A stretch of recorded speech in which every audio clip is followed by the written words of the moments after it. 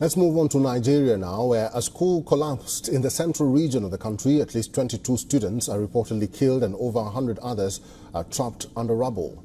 Parents are looking for their children at the Saint Academy, where the building collapsed while the students were taking exams.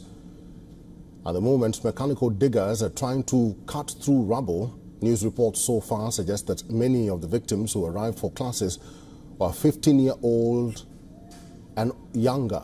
A total of 154 students were initially trapped in the rubble, out of which 132 students had been rescued and were being treated for injuries in various hospitals.